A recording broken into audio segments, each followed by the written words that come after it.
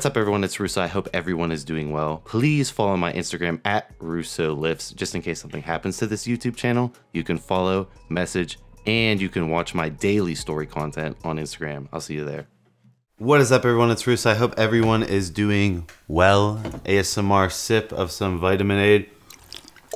Today is a BS clout grab.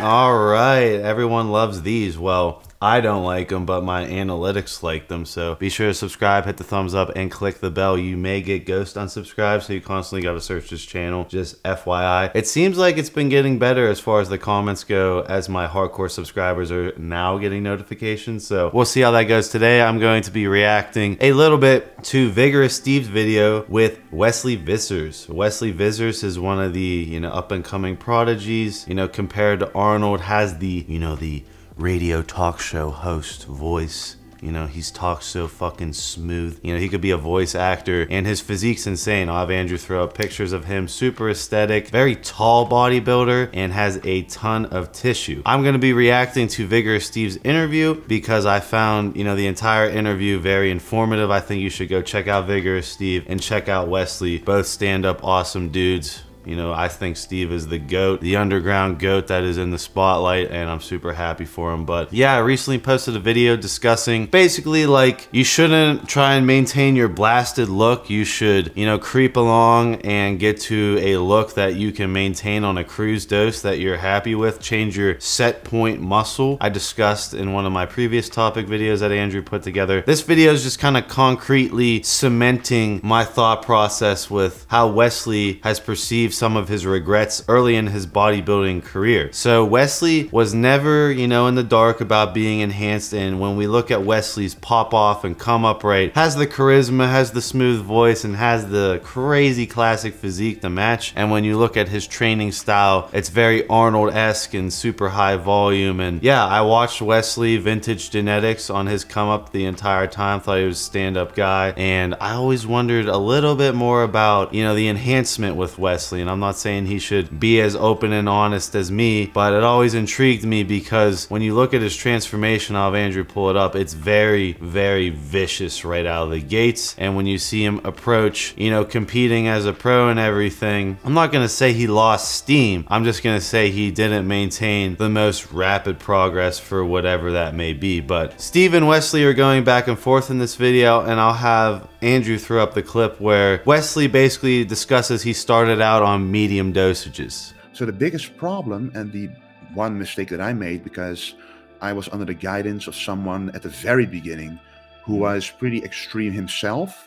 So even his lower doses were medium doses to begin with, which medium to me is still a little too high, because when I see now with even people genetically not gifted making quite some progress on the minimal dose, I'm like, oh, I could have started way lower and maybe rode out a lower amount of milligrams for a longer period of time. So yeah, Wesley admitted he started out on medium dosages, and I think one of his regrets is he wished he creeped along ever so, he creeped along on the lowest dose possible, maxed out the tissue associated that he could hold lean body mass wise with that dose, and then creeped forward ever so slowly in linear progression. I think he could have maximized more gains out of that method rather than what most people do, which is they hear, someone in their ear, hey, you need this dosage to get this big. Just go to the real dosages, real bodybuilding dosages, Wesley. You're a real bodybuilder. You gotta take the real dosages. And obviously, younger Wesley thought that. That's the common practice. You gotta use the bodybuilding dosages. Screw the biohacking people who are like, you wanna creep along ever so slowly with linear progress. You wanna take as little steps back as possible. Wesley's obviously about the real old school bodybuilding. He's gonna go with the real old school dosages. And in this podcast,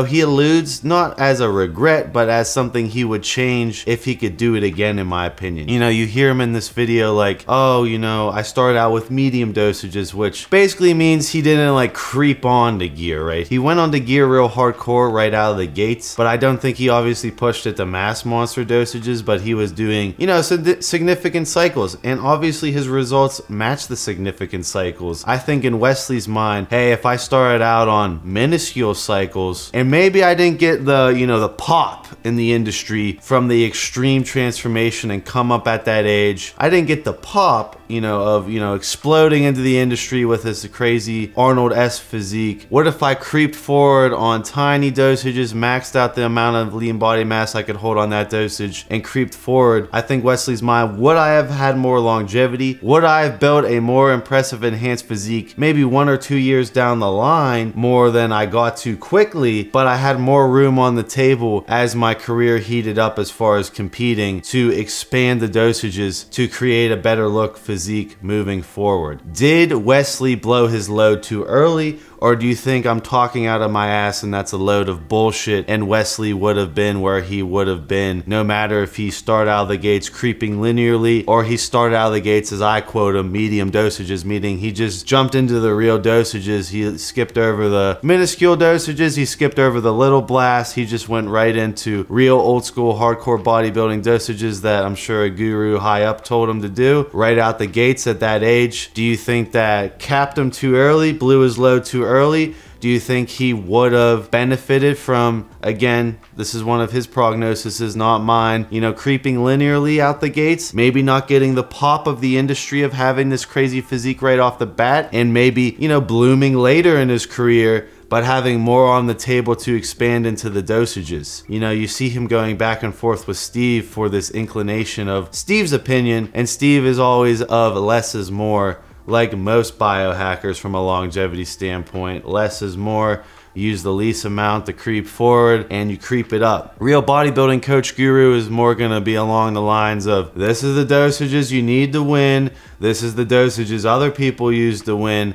Why don't we come out the gates on the right dosages and not waste too much time? Because hey, everyone's competing against father time. You only have so much time. You're young in the game. This is a game measured in dog years, enhanced bodybuilding, and you really only have so much time. Why are we fucking around with the baby dosages when we should just get right to, you know, the bread and butter of doing the big bodybuilding cycles, which Wesley did at a younger age? I think Wesley wanted to creep forward a little bit and then ramp it up as he got more competitive actually, you know, on stage. Now the thing with Wesley is he's a very tall bodybuilder in the classic, you know, division, and that puts a lot of pressure on him to hold a lot of lean tissue. So I don't really discredit him for doing the hardcore dosages. He has the genes, the insertions, the voice, the charisma. It's all there. The popularity right off the bat. Blasting really isn't something personally from my angle that I'm like, oh, that guy shouldn't have really blasted. Like, it makes sense to me. I'm just pointing out something he brought up himself in this interview. That kind of goes with the biohackers. That kind of goes with my opinion, right? I'm not no genetic freak like Wesley. I don't got, you know, this crazy frame like Wesley. I'm more thinking of enhancement from a longevity standpoint while still getting to a crazy enhanced physique by 30. Wesley was more like trying to be a competitive pro in his early 20s. So two completely different goals, but